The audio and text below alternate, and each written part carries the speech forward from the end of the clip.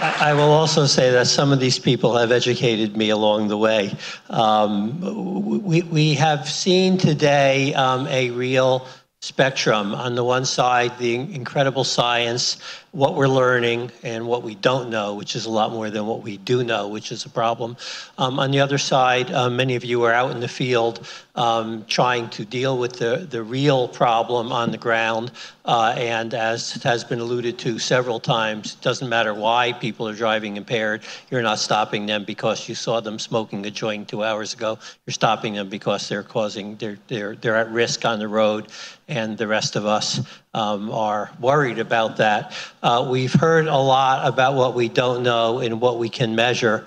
I fear that what we haven't heard enough of, and we need to continue hearing, is what's useful on the field.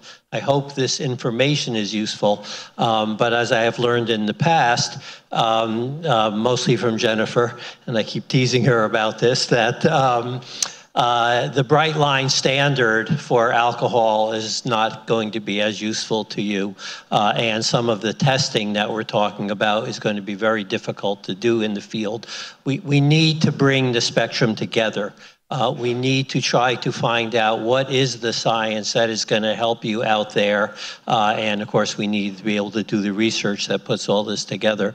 Right now, it's sort of a top-down, and at the bottom on the ground, you're still trying to deal with this. If you're a defense attorney, you're thinking, how can I defeat these numbers? And I'm sure that's a lot of the calls that Marilyn gets. And if you're a prosecutor, you are thinking the other way around, are these numbers useful? And I would submit to you as a lawyer, a litigator, not a criminal lawyer, that the fact that there is a measurable bright standard is a reason there is more alcohol convictions, because people understand that. Part of that, of course, is just education of the community. And as our panelists have said several times, we don't have enough education as to in the community as to what is dangerous, what is not dangerous. We've had plenty of education as to alcohol.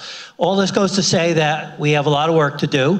It's great to try to work together. The whole purpose of the center is to reach solutions, to have science come together with policy. Often, even when we have good science, it's hard to translate that into good policy. Too much policy is based on ideology and emotion. So we're trying to overcome that. With cannabis, it's hard even to do the good research to get to the policy. But we're working towards it. I appreciate you coming on behalf of all of us, and we will get there. Thanks a lot.